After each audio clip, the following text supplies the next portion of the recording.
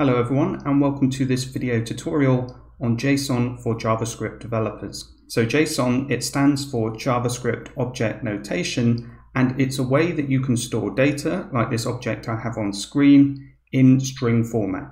So if you don't remember anything else from this tutorial, do remember that JSON is just a string, and it's just a way of storing data in a string in a recognized format.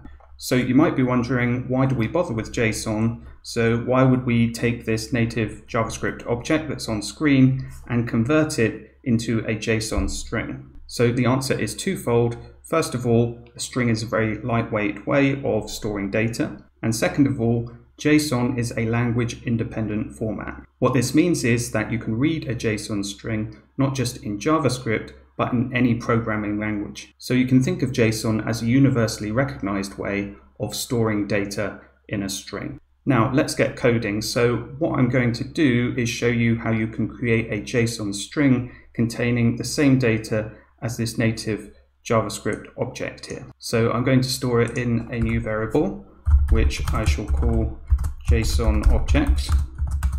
Now, because JSON is a string, and in this instance I want to write a multi-line string, I'm going to be using backticks here. So this is template literal syntax, and this allows me to create a string across multiple lines without any kind of special syntax. Now, even though JSON is a universal standard for storing data in string format, it is based on JavaScript. So as a JavaScript developer, you're very lucky in that JSON syntax is actually very similar to JavaScript. So to save a bit of time, what I'm actually going to do is start by just copying and pasting the syntax of that JavaScript object that I created above. Now, a big difference between regular JavaScript object syntax and JSON syntax is that keys are in quotation marks. So in order to make this a valid JSON object, I need to add quotation marks to each of the keys here. A more subtle but still important difference is that in a JSON object, you can't have a trailing comma after the last entry. That is possible with a JavaScript native object, but not for a JSON object. So what I'm going to do is to log the contents of this JSON object to the console, and then you can see the difference between the JavaScript native object and the JSON object. Now you can see for the native JavaScript object that I logged first, that this is being read by the browser as an object. And an important feature here is that I'm able to query an object. So if I was to say my object.name, then I get back Michael Jordan. If I say JSON object.name, it's undefined. And this is because the JSON object is not an object that is recognized as native by JavaScript, and it's read as a pure string. Now, as a JavaScript developer, it's actually quite rare that you would create a JSON string in the way that I did a few moments ago with the template literal syntax. What's much more common is converting from a native JavaScript object to JSON in order to post data to a server in a universally recognized format, and the other way around. So it's very common when you make a request for data that the payload is in JSON format. So the conversion process is quite straightforward in both directions. First of all, I'll show you how to convert from native JavaScript object to JSON string. So for that, I will comment out the one that I created manually. So to make a conversion, which I will do above the JSON object that I created manually, you want to access methods on the inbuilt JSON object. So to go from JavaScript native object to a JSON string, you call stringify. So it's JSON, all in capital letters, stringify, and then you simply pass in the native object you want to convert. And I'll save the result of that as JSON object. So if we take a look at the result now in the console, you see that we're getting the same result as last time. So it is all on one line, but that doesn't matter. It is still valid JSON syntax. So you can see the keys have been wrapped in quotation marks, and it's in string format and no trailing comma after the last entry. Now, if you want to go the other way, so from JSON string to a native JavaScript object, then you also need a method on the inbuilt JSON object. So I'm going to delete this console log. So we are no longer logging to the console the original native JavaScript object, as you can see there.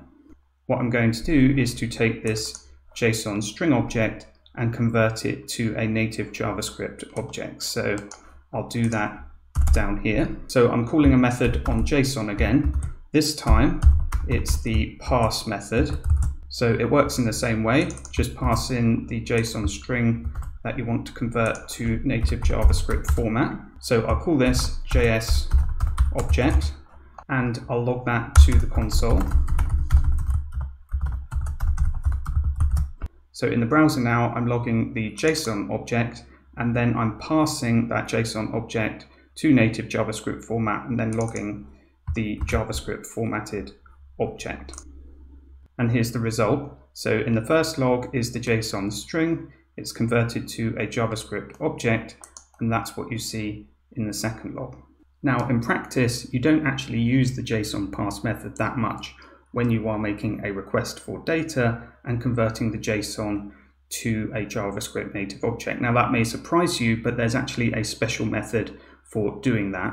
And that's what I want to show you now. So how you would convert JSON data to JavaScript native format when you are making an actual HTTP request. So down here, I have some code that makes a HTTP request to get a JSON file from my own system. So this could be to an API endpoint, but in this case, I'm just using a file that exists on my system. Now, before running this, what I need to do is to comment out the code that we had above so that it doesn't interfere with what we're doing down below.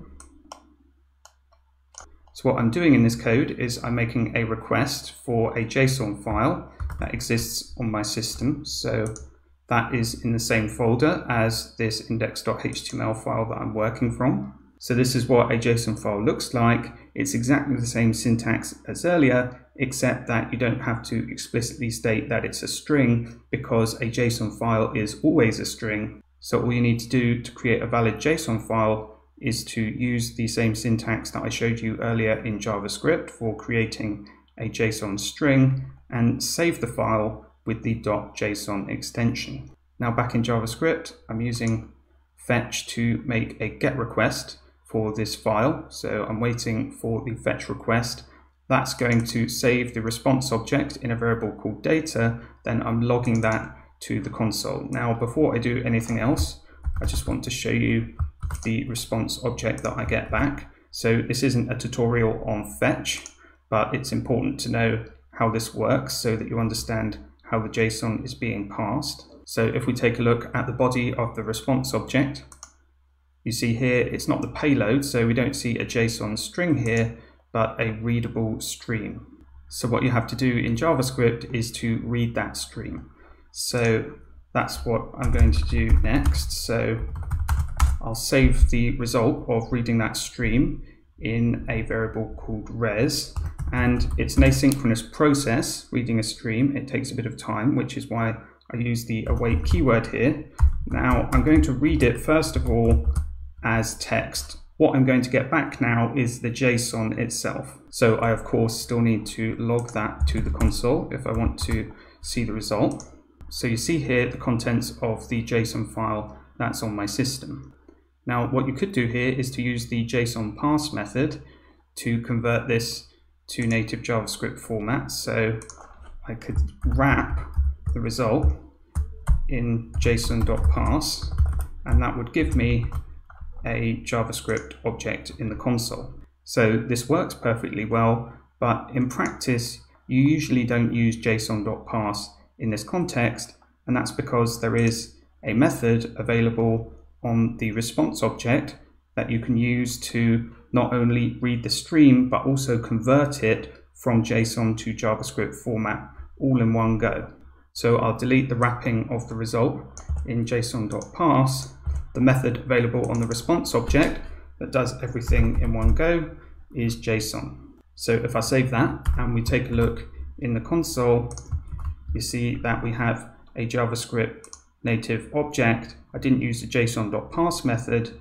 This JSON method on the response object is doing everything for me. It's reading the stream and also converting the payload, which is in JSON, to JavaScript native format. So that's just about everything you need to know about JSON as a JavaScript developer. If you do have any questions, I'm happy to answer those in the comment section down below. And if you enjoyed this video, please do consider hitting the like button down below because it helps others to discover the video. And if you'd like to see more content like this, don't forget to subscribe to the channel.